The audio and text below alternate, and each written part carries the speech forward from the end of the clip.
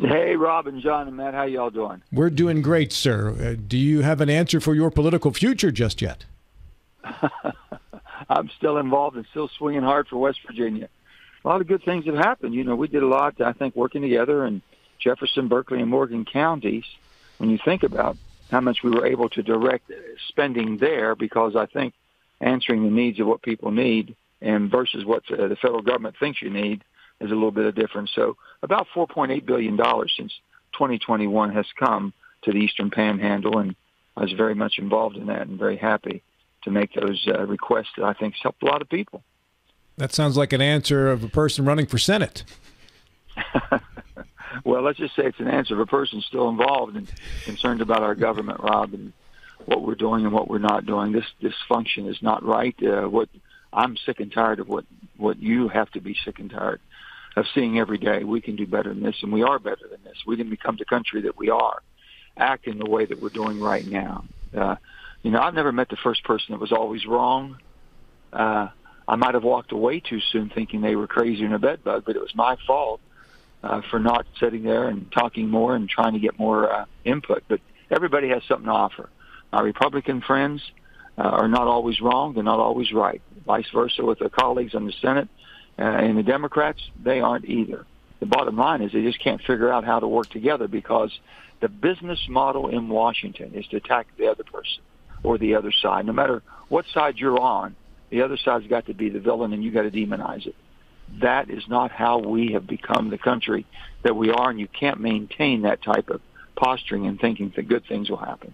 Your colleague, Senator Tuberville, has been holding up many of the nominations for some of our more senior military positions and posts in the country, and some say that is weakening our national defense. Is it, in effect, doing that?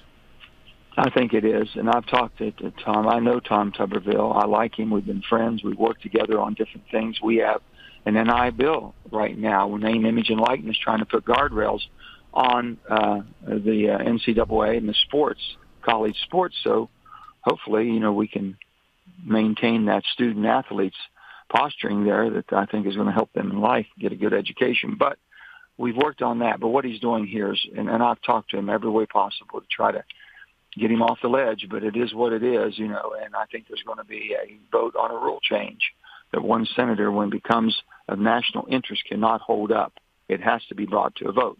On the other hand, I blame Chuck Schumer for not bringing it to a vote sooner. He could have brought to a vote, made us stay there over the weekend and wore everybody out until we got past this. This is what they're not willing to do. Bob Byrd was unbelievable when he was the majority leader. Bob Byrd wanted to get something done. You weren't going home on Friday, Saturday, or Sunday. You were staying there until you got your work done for the people of America. And we need to do more of that. We just can't run out of there on Thursday afternoon. Everybody's going home or going wherever they're going for fundraising and all the difference. I understand the need to campaign, but the bottom line is you have a responsibility to do your job. So on both ends of it, but Coach Tuberville is, we call him Coach, it's time to let this go. It's over. It's over. Time to let it go. We need the military people to understand this is the promotions that they've been working towards. This is the life they've chosen to defend our country and to put their families and the kids not knowing where they're going to be in school, not getting a promotion, and not getting leadership where it's supposed to be is wrong. And it does harm the national defense and the what we need as far as to have the greatest military in the world has to have the greatest leadership in the world. And that means promoting the people that have earned it. Matt Miller. What seems to be the biggest issue in that situation? Is it ideological that he doesn't want to make these moves? Not at all, Matt. Hey, Matt, what it's about basically is abortion, the abortion issue. When Roe v. Wade, and I'm going to go on record telling you this, whether you're pro-life or pro-choice, Roe v. Wade, when it was a precedented law for 50 years, we figured out and learned how to navigate it. It wasn't good enough, and it was too much for others, but we navigated it. When all the guardrails came off and it was wide open, wild, wild west, and every state started adapting different procedures and different, basically, rules and regulations, whether they would allow for no abortions whatsoever, or the 6 week or 12 weeks. I've heard so many different things. When it really came down to it is that a lot of the bases are in red states that have been very restrictive upon that. So if you have, and since 1984, there was a ruling, and even Joe Biden voted for it back there as United States Senator, the only abortions that could be provided by the military in case of incest, rape, and life of the mother, which most people understand and agree to. And Tom would like to go back to that. I told him I would vote for that. I support that, and to get a vote on that. But he had another wrinkle to that. And then he added that he said he wanted to repeal the ruling they put in. And I said, Tom, you're not going to get both. You can't repeal the rule and have a vote the same day, too. That's not. I said, just get the vote. If you pass it, then it repeals everything, and you go back to 84. They're hung up on those type of things, and it makes no sense whatsoever. And we moved 3 individually. But usually we got 300-400. We move them in block. And it would, you get nothing else done for the whole year if you're doing one at a time. So that has to be cured, and we have to move on. And I think even my Republican colleagues, enough's enough. They understand, too. We all understand. Let's get it done. John Gilstrap. Good morning, Senator. Recent headlines have been highlighting your conflict with the Biden administration or disagreement with the Biden administration over certain environmental regulations. Could you summarize those for us? Yeah. Hey, John, the Inflation Reduction Act became just a political football here. And the bottom line was, I want to say this, that's not a red bill, it's not a blue bill, and it's definitely not a green piece of legislation. It's an energy security. I worked for 5 years on my energy committee with my Republican colleagues to come up with things that needed to be done. First of all, that bill pays down $238 billion on our debt. First time in 30 years we paid down debt off of a bill. You never hear the president say a word. We're producing more energy today than we ever have in the history of our country. We'll produce 4.6 billion barrels of oil.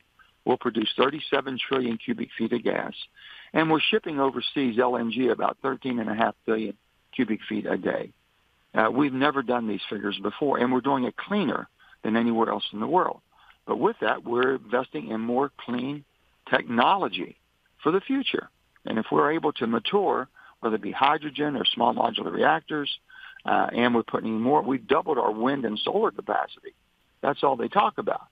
They're not telling you the balanced bill that we have. So when they start implementing, leaning it towards more of the renewables and not sticking with dispatchable, which is 24/7, the energy that we need every day to be the superpower of the world and be able to run this greatest economy in the world. When you're jeopardizing that, and I've gone completely crazy on them, and I've sued them and done everything else and stopped them, and we got the Mountain Valley Pipeline, and we're going to get a lot more, but we've got to continue to work and understand. We can walk and chew gum in America. We can produce the energy that we have, the good Lord gave us in our country, better and cleaner. And you cannot eliminate your way to a cleaner environment. You can innovate it, John. That's what we're doing. So I'm totally watching everything they do, making sure they hold to the letter of the bill, and willing to sue. Right now there's a suit going on how they were supposed to lease oil and gas rights in the Gulf of Mexico. And my committee, and we wrote the bill, that we have oversight on that, and we made them fulfill the leasing. They can't put a windmill or a wind farm in the Gulf or a wind or solar farms on BLM lands unless we're basically extracting the resources that we have under us. It's a balanced approach, and then as the new technology comes on, and if it can do exactly everything that we're doing with fossil, it'll replace it. But if you're taking something off because you don't like it, John, and you don't have anything to replace it, you're going to hurt a lot of people in America. Senator Joe Manchin, our guest here on the program.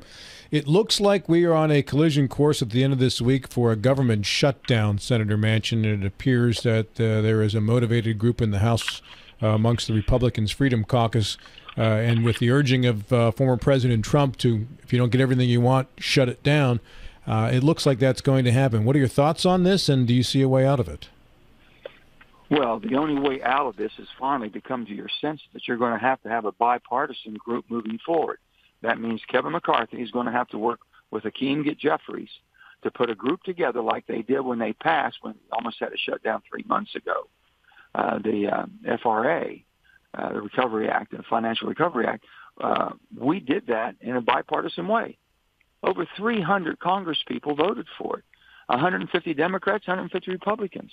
He can do the same thing with this.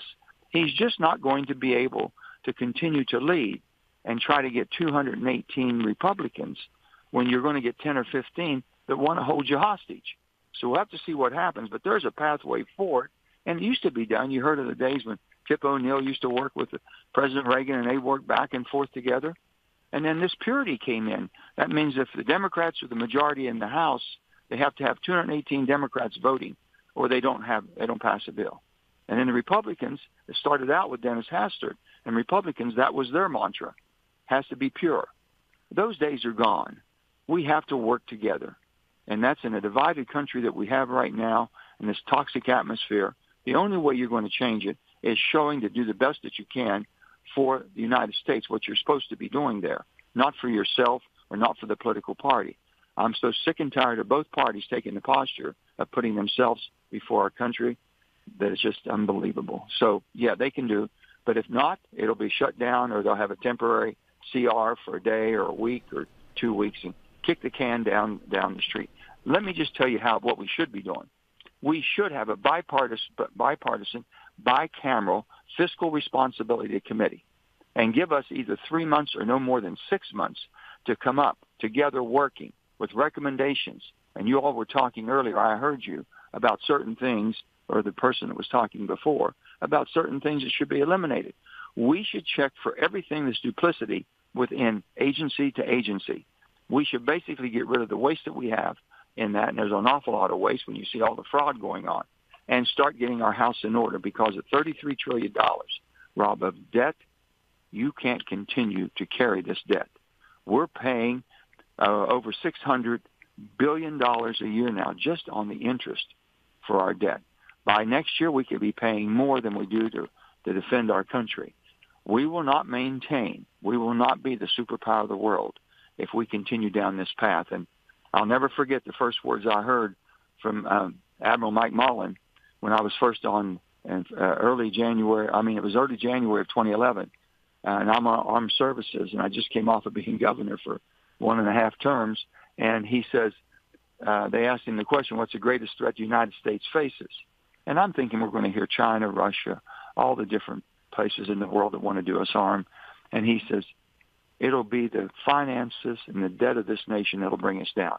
It won't be another nation. It won't be another military might. They can sit back and watch us destroy ourselves from within. And I'm determined not to let that happen. We have got to get our house in order. Senator Manchin, thank you so much for your time. Any final words that you wanted to get across today? The only thing I want to make sure that all three of you know that this is still the greatest country on earth. There's not another country in the world that can step up and take our place, or that wants to take our place. They're not going to be the superpower of the world just from the super military might or your economy. You got to have super compassion. There's not another country that steps up to the plate and helps feed the poor around the world when there's famine, or basically cures the world when there's a pandemic with a vaccine. We're the ones that do that. That's why we're still the hope of the world. So don't ever give up on America, because we're still the best of the best. Thank you, Senator Joe Manchin. Appreciate your time today, of course. Thank you all, guys. Keep preaching the gospel as you do, and I appreciate you all being there every day. Have a great day. Bye-bye.